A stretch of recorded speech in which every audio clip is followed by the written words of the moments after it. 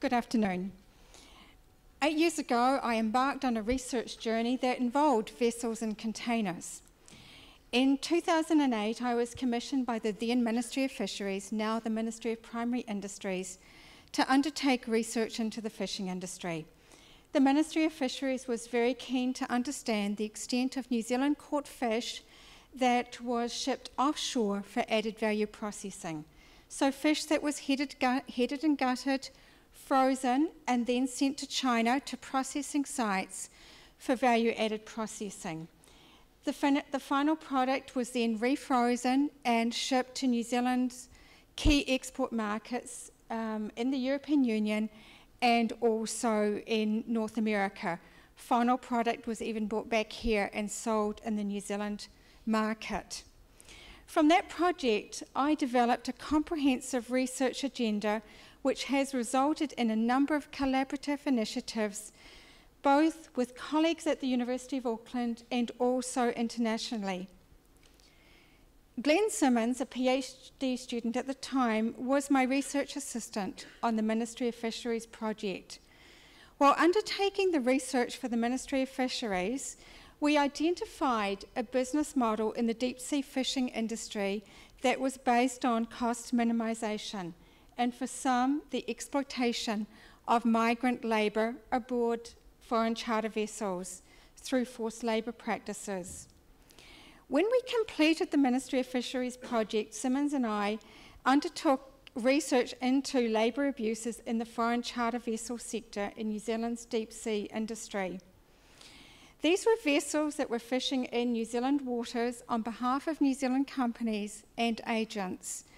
Our research focused primarily on the South Korean foreign charter vessels and the abuses aboard some of those vessels. These were vessels that were crewed by migrant crew from elsewhere in Asia. We identified extensive labour and human rights abuses, indeed forced labour practices, occurring on board a number of South Korean vessels. We are talking about physical abuse, mental abuse, sexual abuse, the non-payment of wages, appalling working and living conditions aboard these vessels, and other forced labour practices.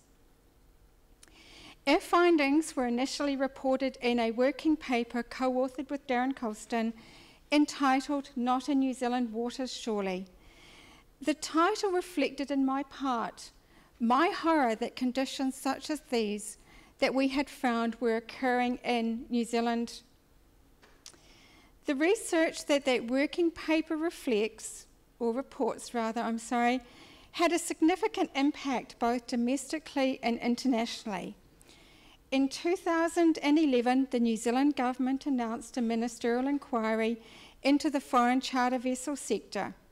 The ministerial inquiry resulted in wide-ranging regulatory reforms.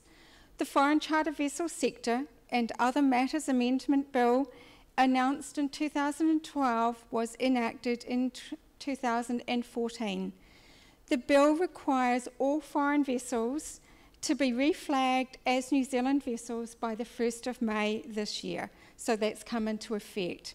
What reflagging does is it strengthens the government's ability to enforce, for example, New Zealand labour laws and health and safety regulations on migrant crew fishing in our waters. That project in turn led me to my current research. I am researching on behalf of a coalition of non-governmental organisations the extent to which exploitation is occurring in land-based industries, and predominantly it is migrant workers that are being exploited. Some are on the periphery of the labour market. They're employed under precarious conditions. Some have worked for low wages. Indeed, some have worked for no wages. Unspecified deductions are made from their wages, and some are denied basic rights, such as the right to go to the bathroom while they're working. Some migrants dependent on their employers for visas have viewed themselves as prey. Some have been charged a large amount of money in order to obtain employment that would enable them to apply for residency. For some, their time in New Zealand is full of broken promises, and the fear of being shipped home. They are in a precarious working situation. Thank you.